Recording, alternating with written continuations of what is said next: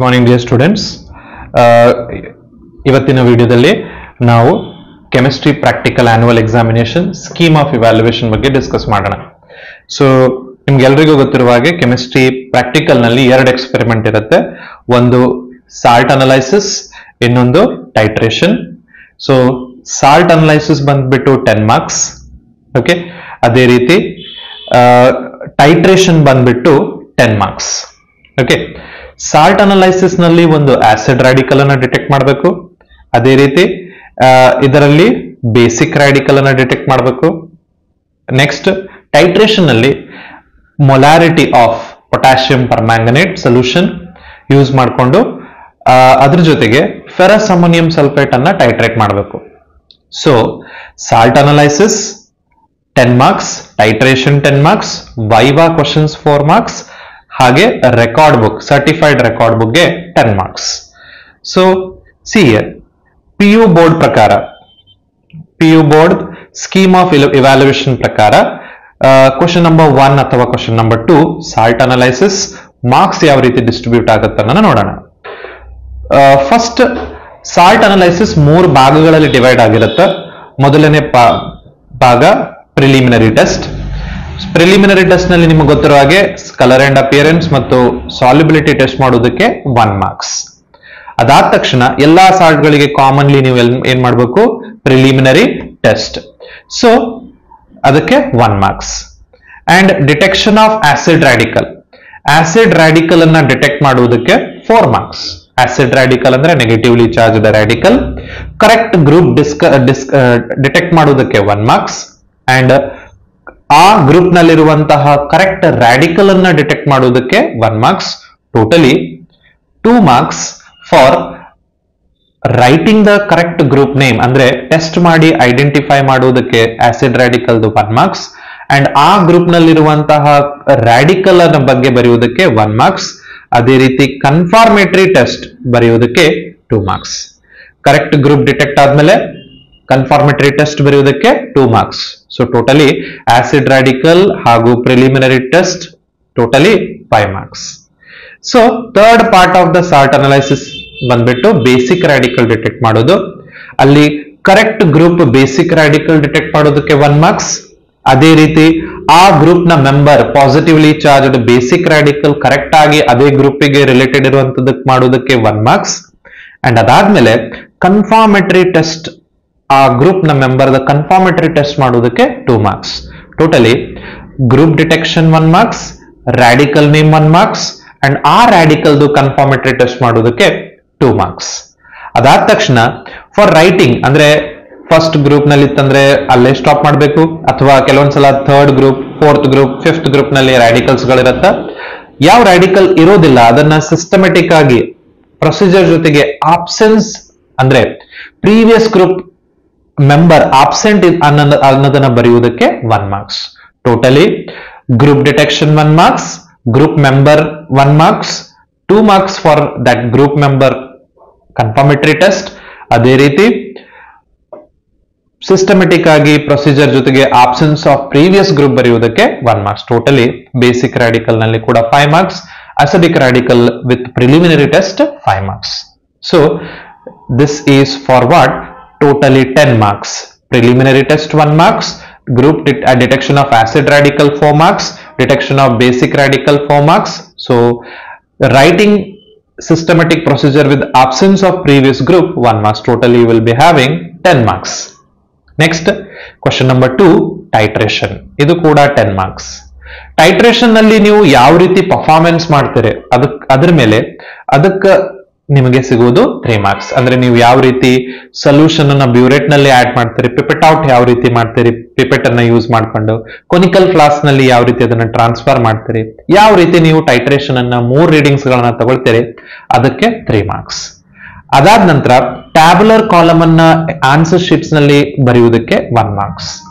Okay, ಅದಾದ ತಕ್ಷಣ ಪ್ರತಿ ಎಕ್ಸ್ಪೆರಿಮೆಂಟ್ ನಲ್ಲಿ titrate value ಬರೀತಿರಲ್ಲ, tighter value ಬರೀತಿರಲ್ಲ, accuracy correct ಆಗಿ 3 ರೀಡಿಂಗ್ಸ್ ಗಳು ಸೇಮ್ ಇದ್ದಾಗ 3 ಮಾರ್ಕ್ಸ್, ಅಥವಾ plus R minus 0.3 ml error ಇದ್ರೂ ಕೂಡ ನಿಮ್ಗೆ 3 ಮಾರ್ಕ್ಸ್ ಸಿಗುತ್ತೆ. ಫಾರ್ ಎಕ್ಸಾಂಪಲ್, ಈಗ ಫಸ್ಟ್ ರೀಡಿಂಗ್ ನನಗೆ 10 ಬಂತು, ಸೆಕೆಂಡ್ ರೀಡಿಂಗ್ 10.1 ಬಂತು, ಹಾಗಾದ್ರೆ ನಿಮ್ಮ ಥರ್ಡ್ ರೀಡಿಂಗ್ ಕೂಡ 10.1 ಇಂದ 10.3 ರೇಂಜ್ ನಲ್ಲೇ ಇರಬೇಕು. ಅಂದ್ರೆ 0.3 ಡಿಫರೆನ್ಸ್ ಇದ್ರೂ ಕೂಡ ನಿಮ್ಗೆ ಎರರ್ ಇದ್ರೂ ಕೂಡ ನಿಮ್ಗೆ 3 ಮಾರ್ಕ್ಸ್ ಸಿಗುತ್ತೆ. ಅದೇ ರೀತಿ 10.4 ಬಂತು ಅಂದ್ರೆ 1 ಮಾರ್ಕ್ಸ್ ಡಿಡಕ್ಟ್ 2 ಮಾರ್ಕ್ಸ್ ಸಿಗುತ್ತೆ. 10.5 ಬಂತಂದ್ರೆ 1 ಮಾರ್ಕ್ಸ್ ಸಿಗುತ್ತೆ. 10.6 ಬಂದ್ರೆ ಅಂದ್ರೆ 0.6 ಗಿಂತಲೂ ಜಾಸ್ತಿ ಎರರ್ ಬಂದ್ರೆ ನಿಮ್ಗೆ 0 ಮಾರ್ಕ್ಸ್ ಅವೈಲೇಬಲ್ ಇರುತ್ತೆ.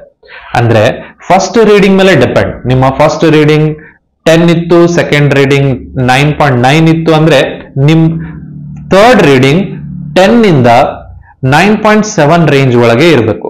ಹಾಗಾಗಿ so ನೆನ್ಪಿಟ್ಕೊಡ್ರೆ plus R minus 0.3 ml error ಇದ್ರೆ ನಿಮ್ಗೆ ಕಂಪ್ಲೀಟ್ 3 ಮಾರ್ಕ್ಸ್ ಸಿಗುತ್ತೆ. ಓಕೆ, ಅದೇ ರೀತಿ 0.4 ml ಎರರ್ ಇತ್ತಂದ್ರೆ ಎಷ್ಟು ಸಿಗುತ್ತೆ? 2 ಮಾರ್ಕ್ಸ್.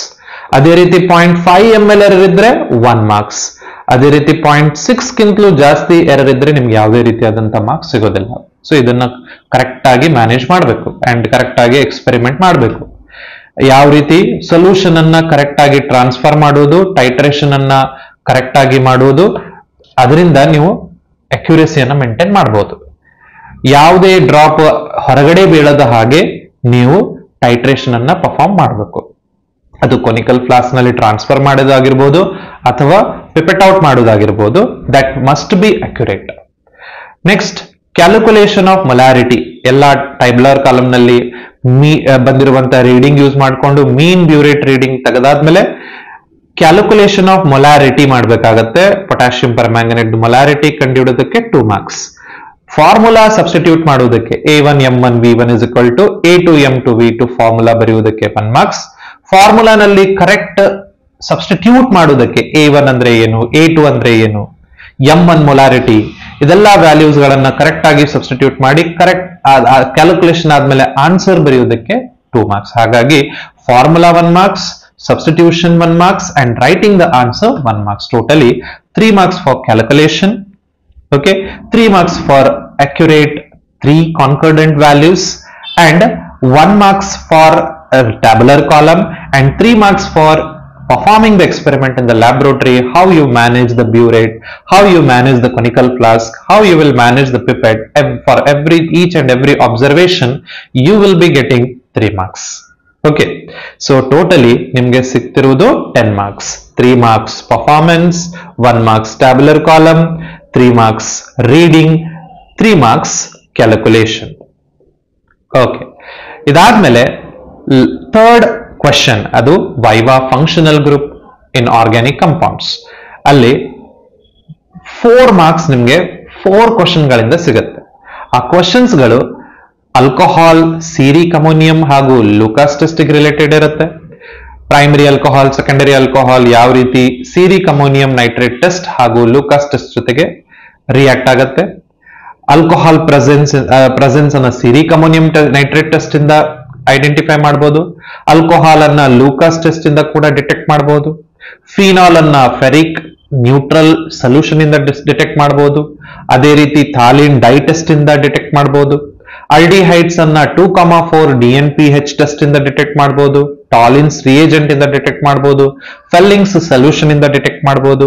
ಕಾರ್ಬಾಕ್ಸಿಲಿಕ್ ಆಸಿಡ್ ಅನ್ನ litmus test, sodium bicarbonate test, esterification test ಇಂದ ಡಿಟೆಕ್ಟ್ ಮಾಡಬಹುದು. ಅದೇ ರೀತಿ ಪ್ರೈಮರಿ ಅಮೈನ್, ಆರೋಮೆಟಿಕ್ ಅಮೈನ್ ಅನ್ನ ಕಾರ್ಬೈಲ್ ಅಮೈನ್, ಅದೇ ರೀತಿ ಅಜೋಡೈ ಟೆಸ್ಟ್ ಇಂದ ಡಿಟೆಕ್ಟ್ ಮಾಡಬಹುದು. ಇವೆಲ್ಲಾ ಟೆಸ್ಟ್ ಗಳನ್ನ ಚೆನ್ನಾಗಿ ಓದ್ಕೊಳ್ಬೇಕು. Alcohol, phenol, aldehyde, ketones, carboxylic acid ಹಾಗೆ ಪ್ರೈಮರಿ ಅಮೈನ್ ಅನ್ನ ಡಿಟೆಕ್ಟ್ ಮಾಡೋದಕ್ಕೋಸ್ಕರ ನೀವು ಈ ಎಲ್ಲಾ ಟೆಸ್ಟ್ ಗಳನ್ನ ಚೆನ್ನಾಗಿ ಓದ್ಕೋಬೇಕು. ಅದಾದ್ಮೇಲೆ ನಿಮಗೆ ಗೊತ್ತಿರೋ ಹಾಗೆ record, submission of Delhi completed, ಅದೇ ರೀತಿ ಸರ್ಟಿಫೈಡ್ ಆಗಿರುವಂತಹ ರೆಕಾರ್ಡ್. ಸೊ ನೀವು 90% ರೆಕಾರ್ಡ್ ಬುಕ್ ಕಂಪ್ಲೀಟ್ ಮಾಡಿದ್ರೆ ನಿಮ್ಗೆ ಕಂಪ್ಲೀಟ್ 6 ಮಾರ್ಕ್ಸ್ ಸಿಗುತ್ತೆ. 90% ಗಿಂತಲೂ ಜಾಸ್ತಿ ಅಥವಾ 90% ಇದ್ರೂ ಓಕೆ. ಅದೇ ರೀತಿ 80 ಇಂದ 90% ಇದ್ರೆ ಒಳಗಡೆ ಇದ್ರೆ ಅಥವಾ 90% ಗಿಂತಲೂ ಬಿಲೋ ಇದ್ರೆ 5 ಮಾರ್ಕ್ಸ್. 71 ಇಂದ 80% ಕಂಪ್ಲೀಟೆಡ್ ಇದ್ರೆ 80 ಮಾರ್ಕ್ಸ್. ಅದೇ ರೀತಿ 41 to 70 ರೇಂಜ್ ನಲ್ಲಿ ಇದ್ರೆ 3 ಮಾರ್ಕ್ಸ್, 40% ಗಿಂತಲೂ ಕಡಿಮೆ ಇದ್ರೆ 0 ಮಾರ್ಕ್ಸ್. ಸೊ ಟೋಟಲಿ ನಿಮಗೆ 30 ಮಾರ್ಕ್ಸ್ ಈ ಪ್ರಾಕ್ಟಿಕಲ್ ಸೆಷನ್ ಇಂದ ಸಿಗುತ್ತೆ. ಸೊ ದಯವಿಟ್ಟು ಎಲ್ಲರೂ ಈ ವಿಡಿಯೋದಿಂದ ಸಾಲ್ಟ್ ಅನಲೈಸಿಸ್ ಹಾಗೂ ಟೈಟ್ರೇಷನ್ ಹಾಗೂ ವೈವಾ ಮತ್ತು ರೆಕಾರ್ಡ್ ಬುಕ್ ಗಳಿಂದ 30 ಮಾರ್ಕ್ಸ್ ಯಾವ ರೀತಿ ಅವೈಲೇಬಲ್ ಆಗುತ್ತೆ ಅನ್ನೋದನ್ನ ಕಂಪ್ಲೀಟ್ ಆಗಿ ಡಿಸ್ಕ್ರೈಬ್ ಮಾಡಿದ್ದೀನಿ. ಸೊ